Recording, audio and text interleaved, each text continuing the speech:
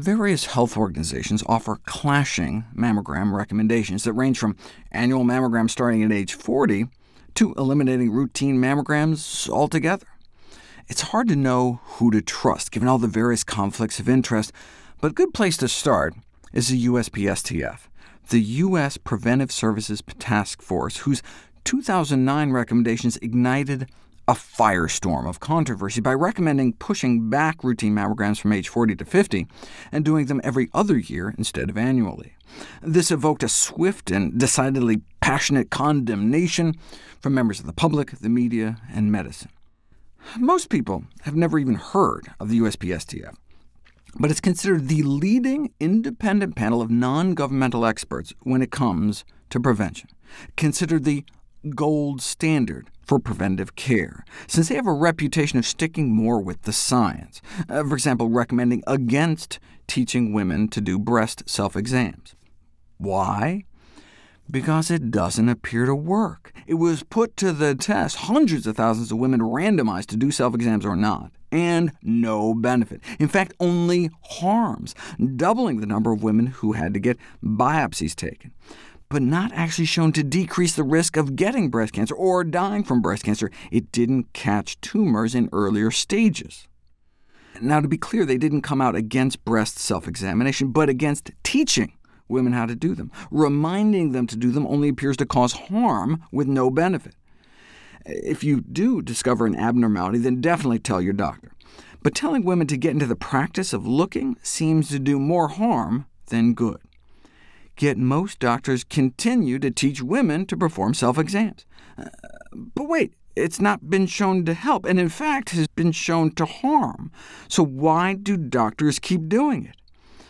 Because that's just what we've been telling women forever. So there's this medical inertia that may trump women's health, even without a multi-billion-dollar industry pushing for the practice to continue, even without big business tipping the scales. Now consider mammograms. Billions of dollars of revenue every year from sticking with the status quo. Maybe the $7.8 billion spent annually on mammograms might be better spent on something else. Of course, one person's cost is another person's income. These billions of extra dollars from the status quo may best explain the organized resistance to the USPSTF panel conclusions. For example, breast radiologists denounced the panel, implying that the panel members were guilty of a callous disregard for the life and well-being of women, all while the American College of Radiology is receiving millions of dollars of donations from mammogram machine manufacturers. Yeah, but in the case of self-exams, it was put to the test, and the science was clear. It's a no-brainer that harms outweigh the benefits when apparently there are no benefits. And the same appears to be the case with starting mammograms at age 40. It was put to the test to specifically address the population-wide efficacy of mammography screening starting at age 40, and it started out looking like it might help, but ultimately failed to show any benefit in terms of lowering one's risk of dying from breast cancer. Instead, they just found harms, so-called overdiagnosis, all the chemo, radiation, and surgery from the detections of what looked like cancer, but may have never caused any problems had they never been picked up. So it may have just resulted in unnecessary mastectomies. Yet when the USPSTF tried to explain that again in their 2016 recommendations, the firestorm was reignited with full-page ads taken out in major papers asking which of our mothers, wives, daughters, and sisters would it be okay to lose. But that misrepresents the science, disrespecting women rather than saving their lives.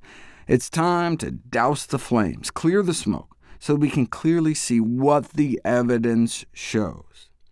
Evidence schmevidence, said Congress, who snuck in some language to interpret any reference to current USPSTF breast cancer screening recommendations to mean those issued before 2009. In other words, it's 2002 recommendations that recommended annual mammograms starting at age 40.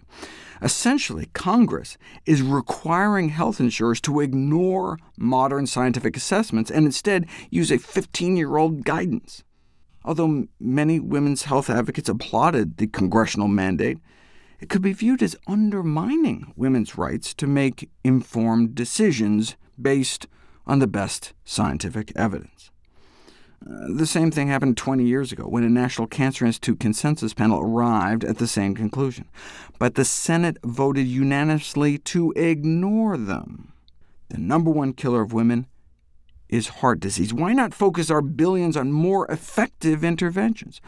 Since healthcare dollars are limited, maybe we could be doing more for women's health. But hey, it could have been worse. The original bill would have denied funding for any future USBSTF mammography recommendations, period.